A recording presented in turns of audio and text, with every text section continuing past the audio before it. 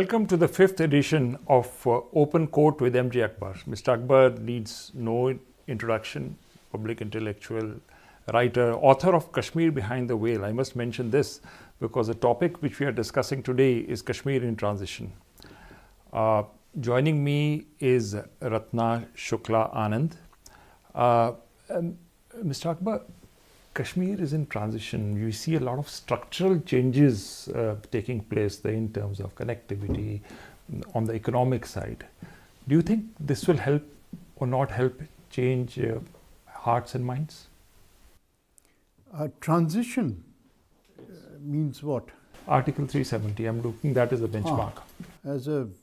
What Kashmir is getting at the moment really is a spell of good governance.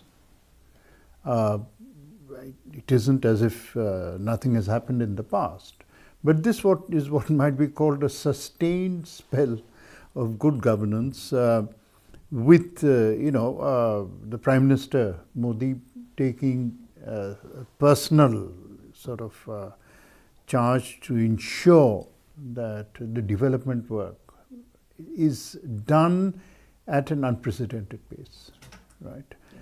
This is something that all the people of India are getting actually, It's except perhaps that Kashmir has not been given, the kind of the structural development and so on and so forth that it should have had at the pace it should have had. But that is, that is really a question of bringing. Kashmir is not the poorest part of India. I mean, people tend to forget that in the narrative. Yeah. Kashmir is comparatively quite well off if you look at all the basic parameters per capita income, spending, and so on and so forth. And city also looks good. If you go to Srinagar, it looks better than many of the places you find elsewhere in the country. Yes, indeed. I mean, it's just that many of its needs are very special needs because of geography, topography, climate, and so on. And those needs are being addressed. Right. But in the process of that addressal, do you think a new social contract is in the process of being forged, or you think that will happen because of the years of militancy we've had in the past and the violence? And do you think there is a possibility that with the changes you mentioned of a new social contract where Kashmir is at peace with itself and with the rest of India? Well, I really don't understand the meaning of a new social contract. Kashmir has had a social contract with the Union of India as much as a political contract with the Union of India from 47. Right? And we must not fall into the trap of seeing Kashmir as something vastly different. Kashmir is an integral part of India and has been ever since, like all the other princely states who joined India, signed the accession treaty. True. Right? After that, for a variety of reasons, almost all of them to do with the sort of sinister behavior of a neighbor to our west, who actually, Pakistan chose to attack Kashmir within 10 weeks of freedom. It was extraordinary. Right. And it was Pakistan which forced the issue. Sure. Right. Since then, Kashmir has become a victim of violence, victim of imported violence, victim of aggression, really. That is the right term for it. And therefore, its people have had to pay the price for that aggression and the political wrangles caused by that aggression. And so, in fact, one of the greatest positives of the present situation is the fact that Kashmir is being now successfully, in stages, I'm not saying completely, protected from that aggression by forces who have got sanctuary, who have got training, and who have got arms from Pakistan. There is a cultural dimension to this as well, which is indigenous to Kashmir, which is called Kashmiriyat, or a very syncretic tradition. You think more needs to be done for it to evolve, because there have been so many pressures on Kashmiriyat, militancy, ethnic cleansing and all that. So we need probably to revive that in a new form, because you can't put the genie back in the bottle. Look, let's be very clear about one thing. Culture is never hostage to politics.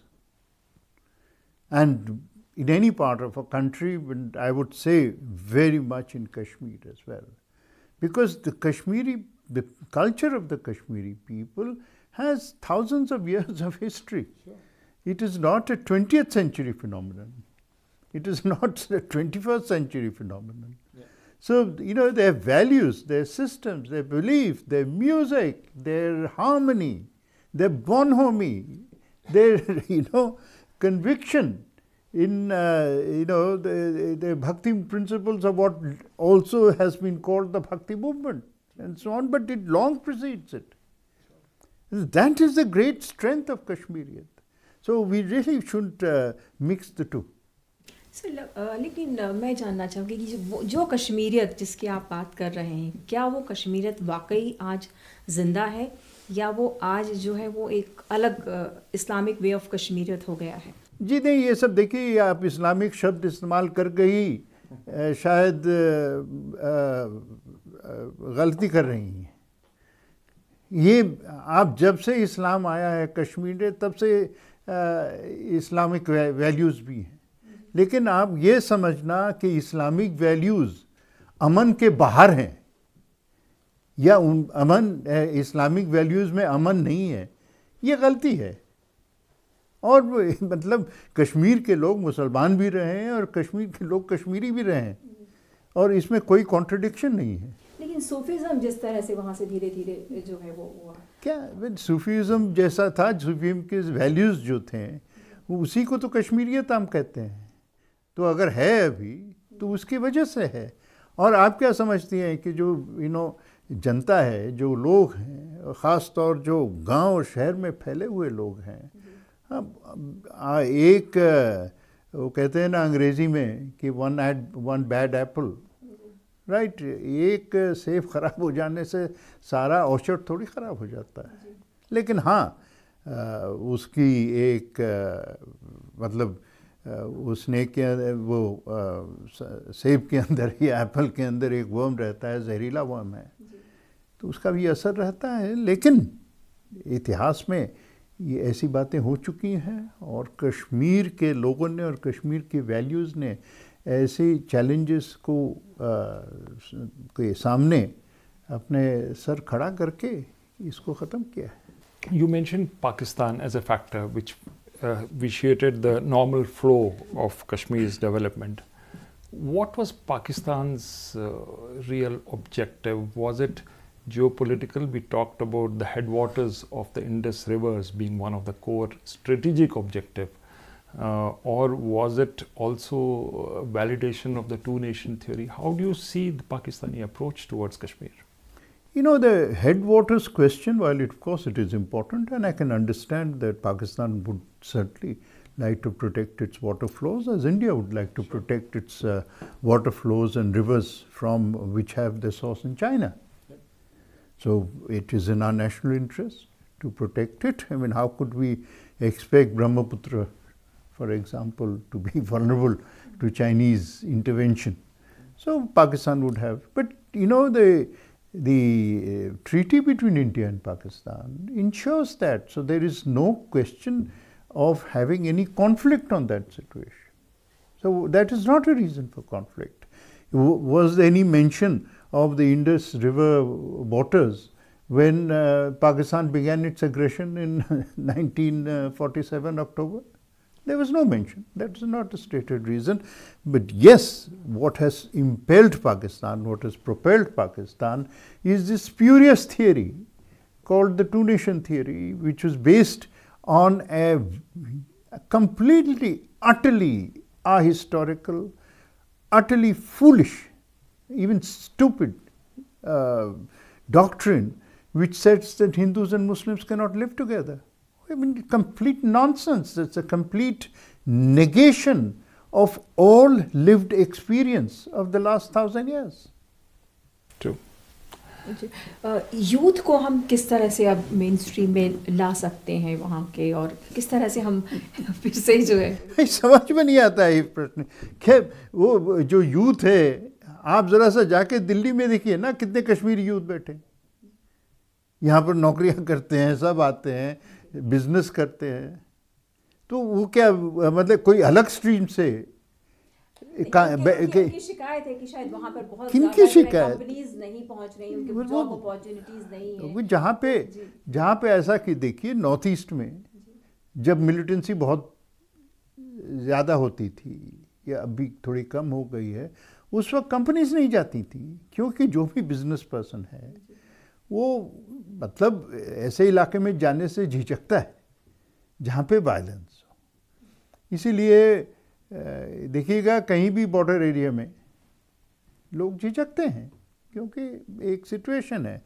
अब अंतर देखिए, फ़र्क देखिए कि हमारी जो समस्या पाकिस्तान के साथ है, जिसके वजह से एक कांस्टेंट सेंस और कांस्टेंट थ्रेट ऑफ वॉर रहता है, उसके वजह से वहाँ के सारे बॉर्डर्स इलाके में एक मतलब सहमा सा।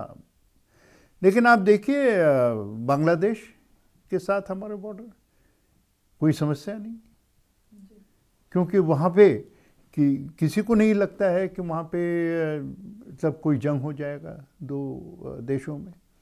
तो इसलिए वहाँ पे मतलब बड़े बिजनेस को तो छोड़िए, मैं तो कहता है कि छोटा बिजनेस होता है वो ज़्यादा वल्नरेबल होता है।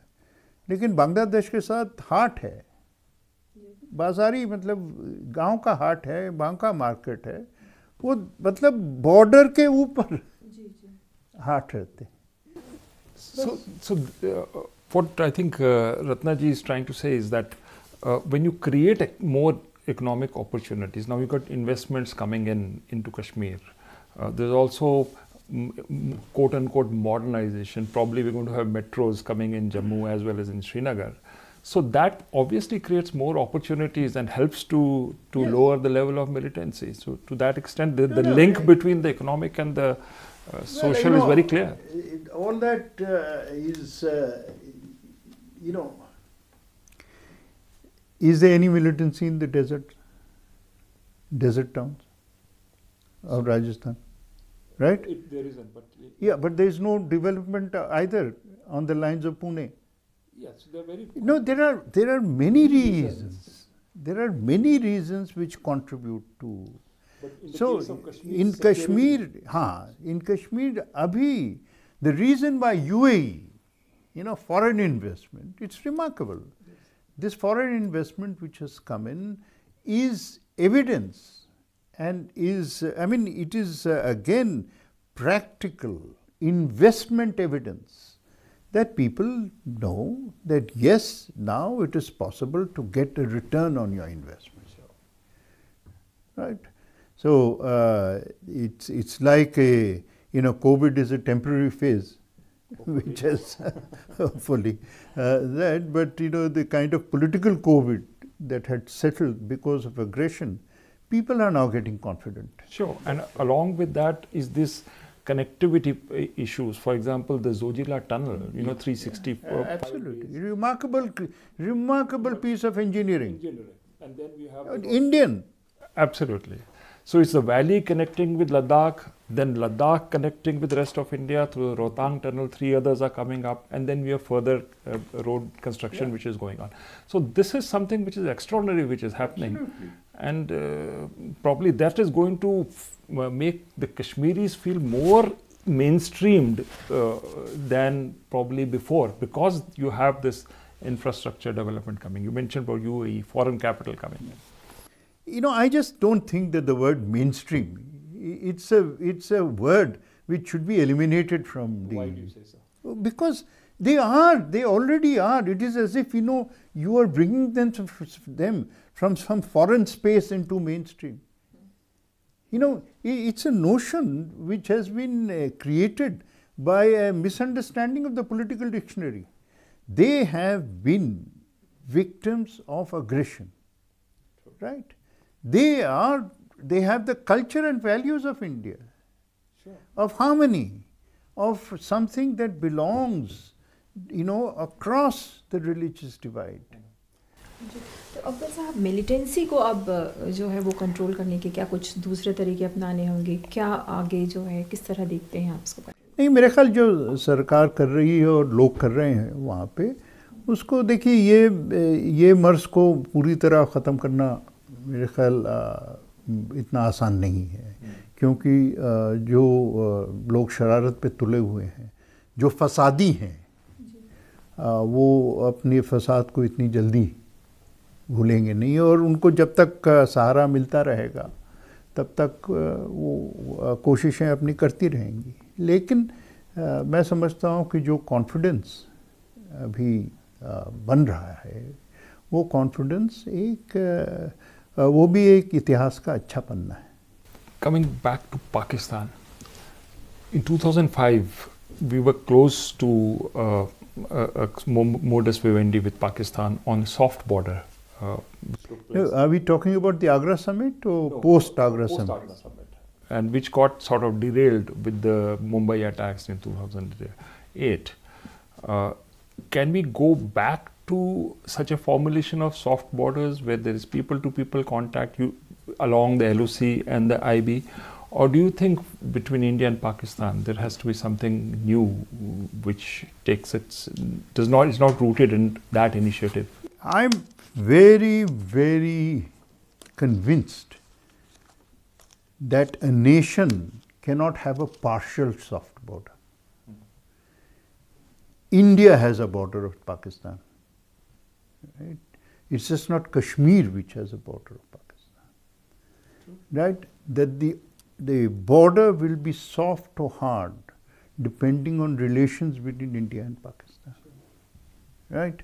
So if the border is going to be quote unquote soft, then it will be soft in Gujarat, it will be soft in Rajasthan, it will be soft in Punjab, and it will be soft in Jammu and Kashmir. Look at our other neighbors. We don't have a soft border between the two Bengals, but a hard border with Agartala. No, we have a soft border, or whatever it is, medium soft, light soft, whatever, all around, with the northeast as well as the east. And that is the way it is. We have a soft border with Nepal, as it should be, whether it is in Bihar or with UP. What I mean is that you cannot have partial soft borders. So the ideas that were floated, and actually those ideas really emerged with the Agra summit. Now, where the General Musharraf brought, and there was much discussion over a package which included many other ideas. But and all through, it is we have to be very clear that the situation, the whole situation has to be resolved. And you have to remember why precisely the Agra summit failed. The Agra summit failed for only one reason, because Pakistan was not willing to condemn terrorism. Or kuch nahi. Yeah, exactly. So as long, people often talk about what is the solution to the problem. It's a very simple solution. Pakistan must abandon terrorism, and then we will have a solution. Now, am I just saying it as a theoretical reality? No, I'm saying it through practical experience. For a long while, East Pakistan was a sanctuary for terrorists who were operating in Northeast, in our Northeast, because of proximity. Things changed, right? After the liberation of Bangladesh also, it took time. Jaldi nahi hua, it took time. But when over a process, we saw, and Dhaka proved, that it was no longer going to be a sponsor of terrorism, then everything gradually, slowly, but effectively fell into place. West Pakistan के साथ भी जिस दिन वो terrorism बंद कर देंगे, उस दिन माहौल ठीक हो जाएगा. India, we have absolutely no interest in war or violence, because war is never a solution. War, in fact, is the mother and father of problems.